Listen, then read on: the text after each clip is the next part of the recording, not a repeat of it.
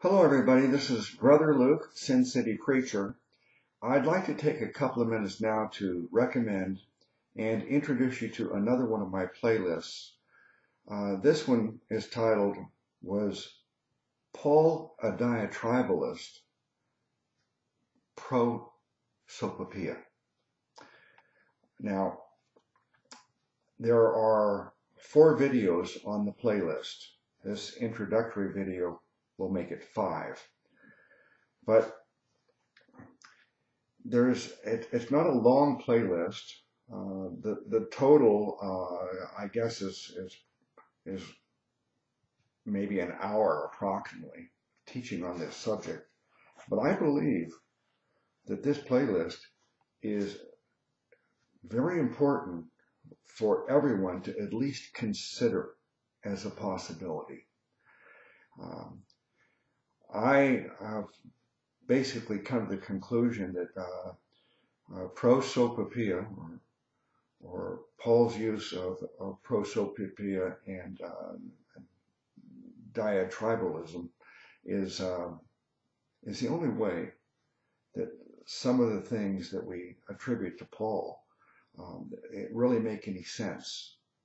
For example, we know that Paul says you're saved by faith alone with no works required.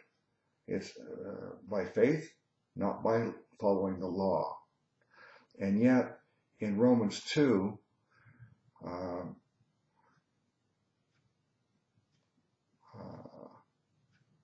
it says in verses 6 and 7, here's Paul in his letter saying, who will repay according to each one's deeds?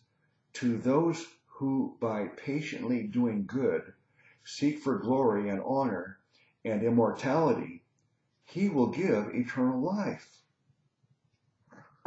So Paul is saying that God will give eternal life to those people who are doing good deeds. We know that that's not the gospel. We know that's not what Paul believed and taught. And to drive that point home further, in verse 13, this is also Paul's letter. People attribute this to Paul.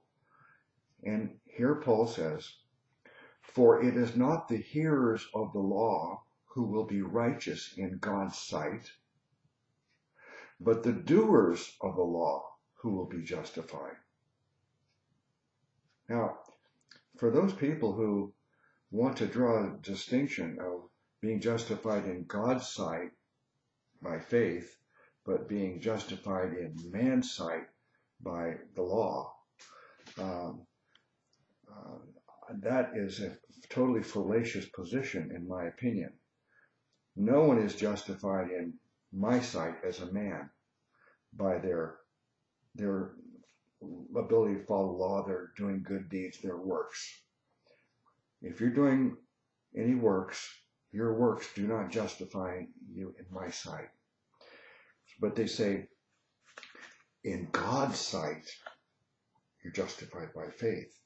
And that's the message Paul is preaching.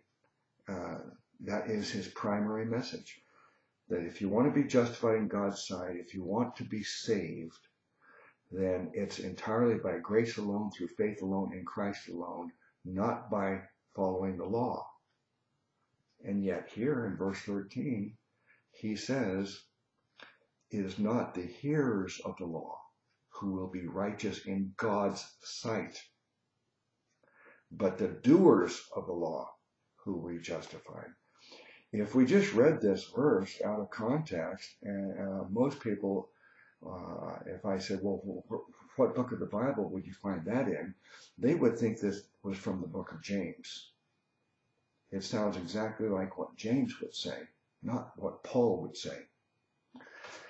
So how do you explain these words that Paul wrote that are diametrically opposed to his gospel?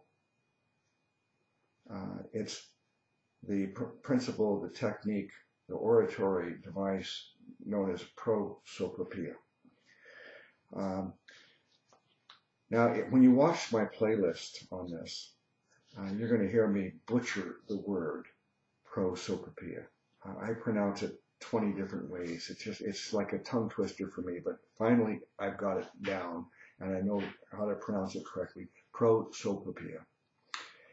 But to me, this is the only way that these statements by Paul make any sense.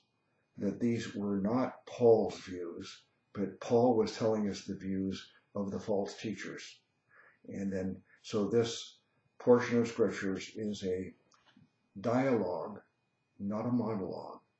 It's between Paul expressing his point of view versus what the false teachers are teaching.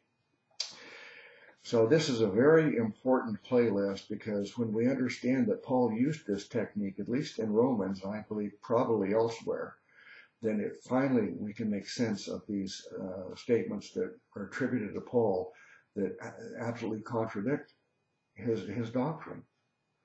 So I hope you'll watch this playlist and consider it. And if you believe that this is all wrong, then please tell me how it's wrong. And I'd love to hear to any opposing viewpoints. So thank you for watching, and bless you in the name of our great Savior God, Jesus.